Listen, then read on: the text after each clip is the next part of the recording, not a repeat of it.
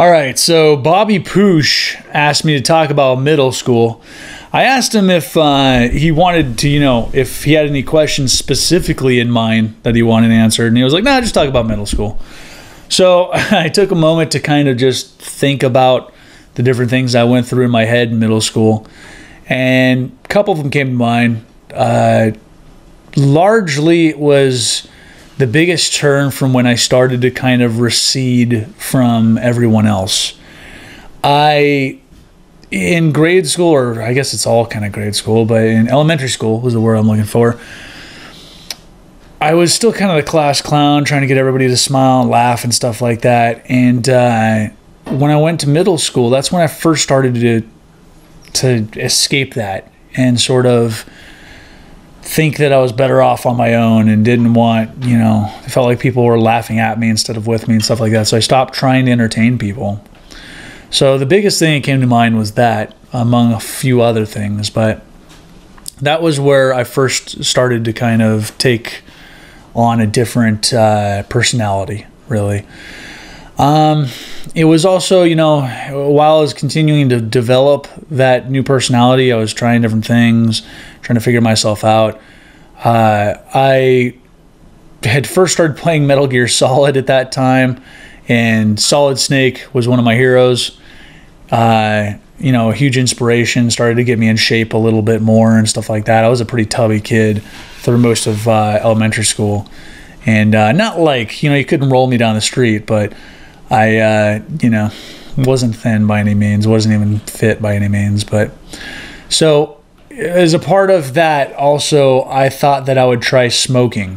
When I, tell you that I'm straight edge and stuff like that, I don't do drugs or drink alcohol now, but I have drunk half of a Heineken and I smoked like 4 cigarettes.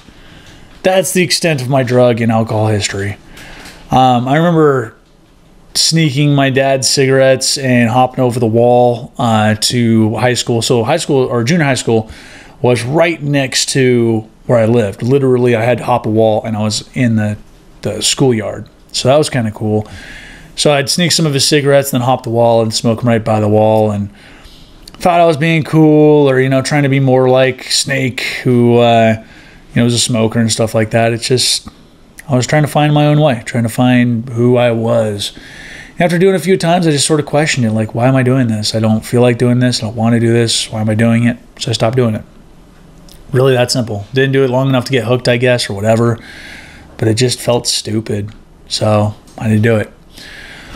Skipped a lot of class too. Forged my dad's signature. I skipped, I think, about half of a quarter. Was as bad as it got once. No, maybe not a half. Maybe I think I skipped. How long are quarters? Like 2 months? Yeah, a quarter's about 2 months long, right? I skipped at least, I want to say, close to 20 days of 1 quarter, because I found out how to forge my dad's signature, and I was like, I figured the system out. Oh, hey, I can get out of it by just forging this shit. Nobody asked any questions. It was like a free ride. It was freaking awesome. I just stayed at home, played StarCraft, played a lot of StarCraft, and cranked it a lot. Young, and just, it was a dream. I get to do whatever I want because I found out how to trick the system. There were a couple of times where Dad would come home, and I was, I was always had my ear out for it.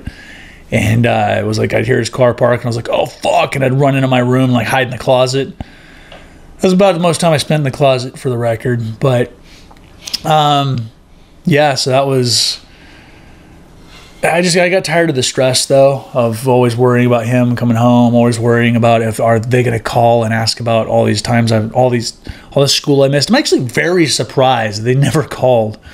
That's how much my school cared.